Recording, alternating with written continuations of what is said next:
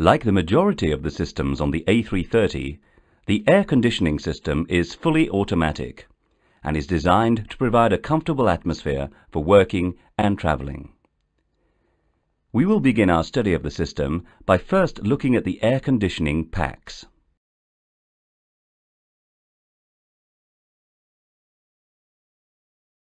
The A330 is equipped with two air conditioning packs, located in the belly fairing, just forward of the landing gear bay. Let's look at how a pack works.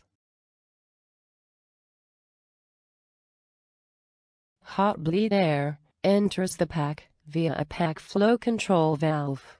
Its function is to adjust the flow rate through the pack.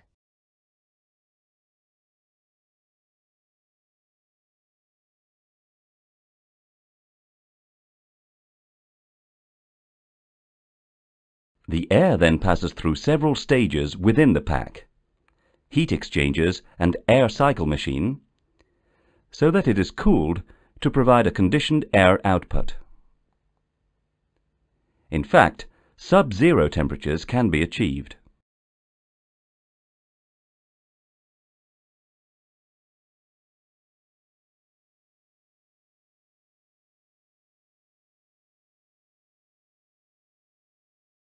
Two of the stages are heat exchangers. They cool the hot bleed air using the flowing ambient air. This flow of air enters via the ram air inlet flap and exits via the ram air outlet flap.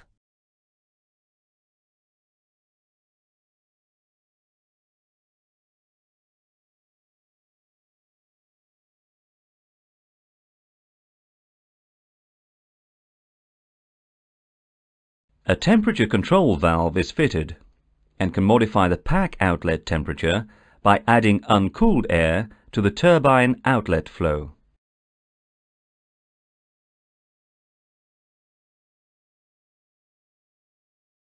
The pack flow control valve and the temperature control valve are regulated by a pack controller to vary the flow rate and the temperature output.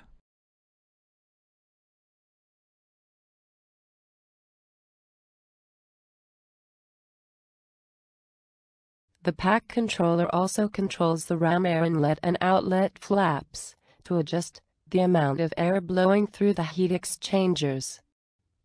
Note: the ram air inlet flaps close during takeoff and landing to avoid ingestion of foreign matter.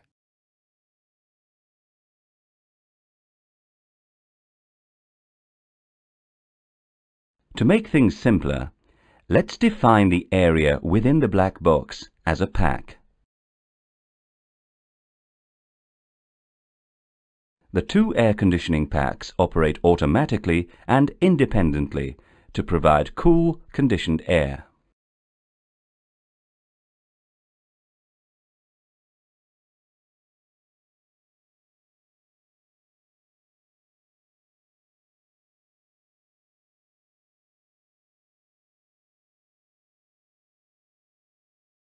The conditioned air from the packs is then fed to a mixing unit.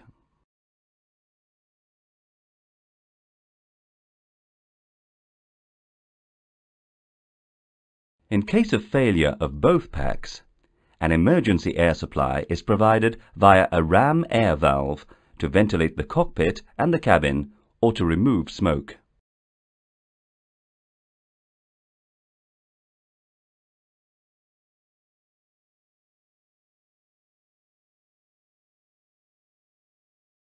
Various pack parameters are monitored by ECAM.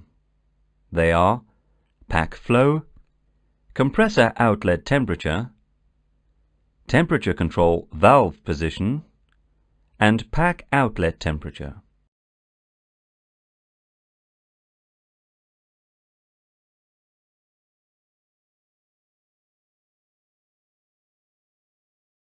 These parameters with the valve positions are displayed on the upper part of the ECAM bleed page. Having discussed the air conditioning packs, we will now look at how temperature and flow regulation is achieved throughout the aircraft.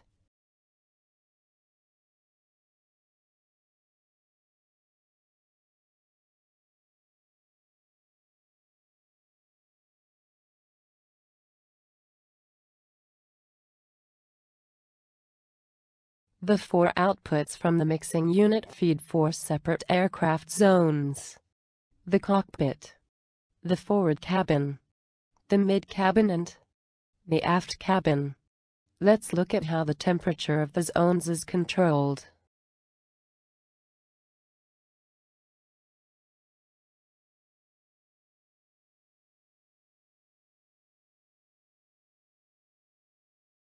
A zone controller monitors the temperature of the four zones and sends signals to the pack controllers to set the air temperature delivered by the packs.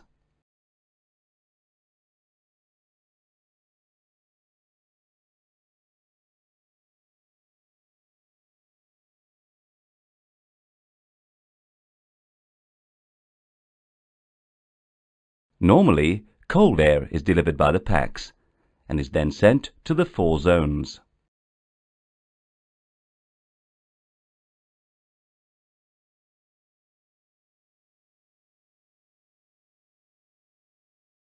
Since the different areas of the aircraft may require different amounts of cooling or heating, hot bleed air can be added via trim air valves to achieve the demanded temperature for a zone.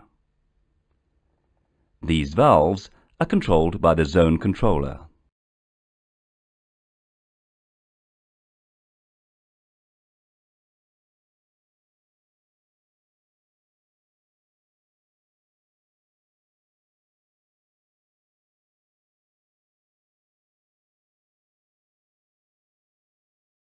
In the example shown, no hot air is being added to the cockpit in the forward cabin zone. Some hot air is being added to the mid-cabin zone and a lot of hot air is being added to the aft cabin zone.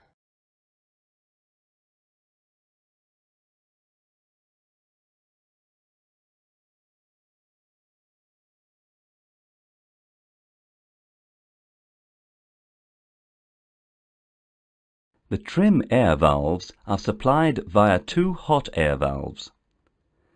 These valves regulate the pressure of the hot air supplied to the trim air system for optimized temperature regulation.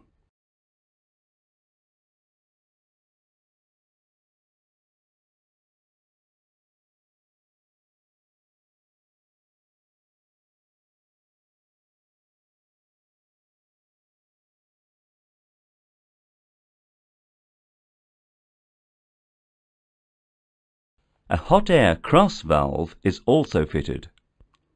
It automatically opens when a hot air supply fails.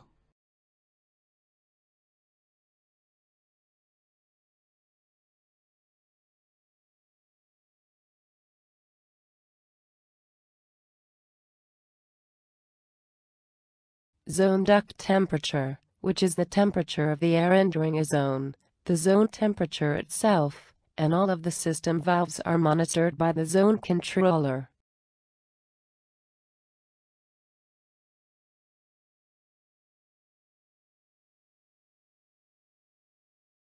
The trim air system, the hot air system, the zone duct temperature, and the zone temperature indications are all displayed on the ECAM conditioning page.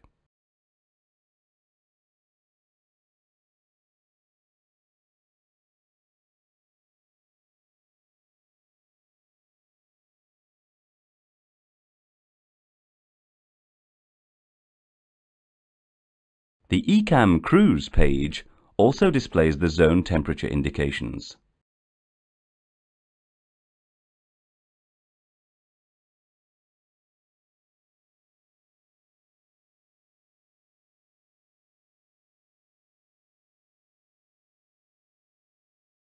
The air panel on the overhead panel allows the pilot to control the air conditioning system.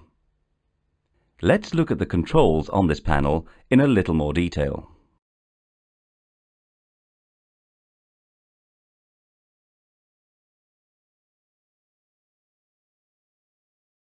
The pack push-button switches control their associated pack flow control valves.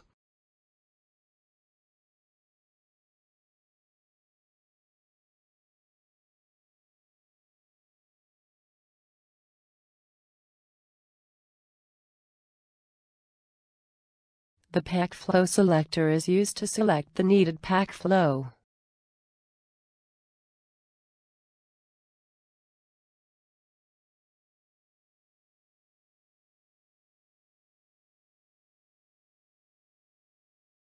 The guarded ram air push-button switch controls the emergency ram air inlet valve. In the example shown, this valve is closed. The use of the ram air push-button switch is restricted to abnormal conditions and will be discussed later.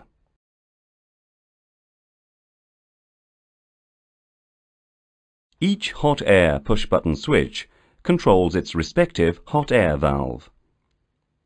In the example shown, the valves are open. Now let's look at temperature control.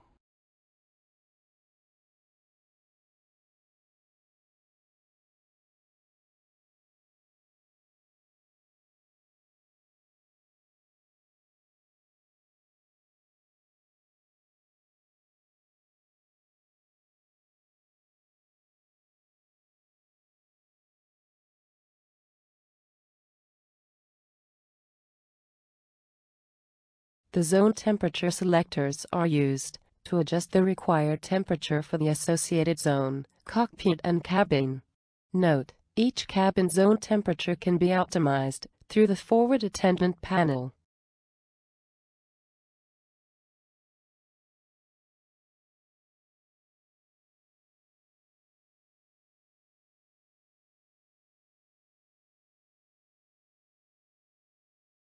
Two cabin fans are installed to recycle cabin air and air for safe fuel. They are used to blow air from cabin to avionics and to the mixing unit through two recirculation valves. Note, in normal operation, there are no ECAM indications linked to the cabin fans. Also, the two recirculation valves will partially close if both pack are lost.